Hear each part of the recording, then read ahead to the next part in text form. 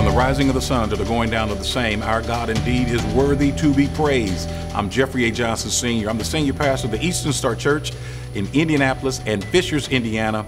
And in these most difficult times, I want to bring a word of encouragement to you. And this time it's from the Gospel of Luke, chapter 5, verse 12 and 13. And it happened when he was in a certain city that, behold, a man who was full of leprosy saw Jesus. And he fell on his face and implored him, saying, Lord, if you are willing, you can make me clean. Then he put his hand and touched him, saying, I am willing, be cleansed. Immediately, the leprosy fell off of him. I'll never forget my last day of dunking a basketball. I'm not just a basketball fan. I used to love to play basketball. I played almost every day. And I was preaching in Little Rock, Arkansas for Bishop Steve Arnold at the St. Mark Church. And he set up a game of basketball for me. He knew how much I enjoyed basketball. And he had a bunch of college athletes at his church. They came over to the gym.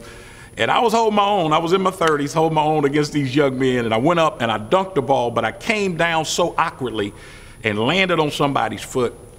And I thought my ankle was sprung, but by that evening, I couldn't even walk. So I hopped into church and I preached, and then I had to hop through the airport. Then they pushed me in the wheelchair. My wife picks me up. I'm in a wheelchair. And she's asking me what happened. She told me I don't need to be trying to play with those young people.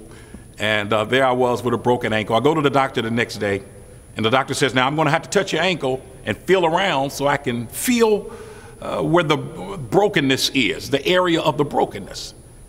And he told me how painful it was going to be. I said, wait a minute, you're going to touch my ankle and it's going to be painful because it's already broken. He said, yeah, but if I don't touch it, I can't heal it. He said, it's so sensitive to the touch because it's broken. But if I'm going to heal you, I'm going to have to touch it. We're dealing with some sensitive issues in the United States of America right now, from racism to inequality to social injustice to even some of our family issues and things happening in our homes and in our community. They're so sensitive.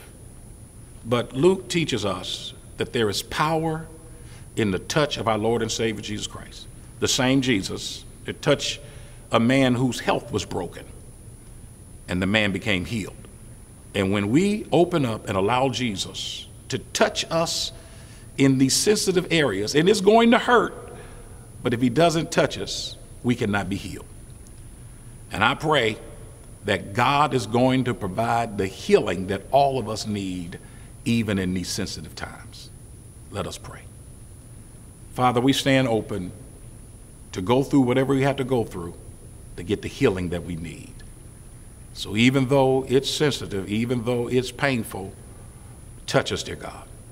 And we know that when you touch us, healing is going to come. And I receive it in Jesus' name. Amen.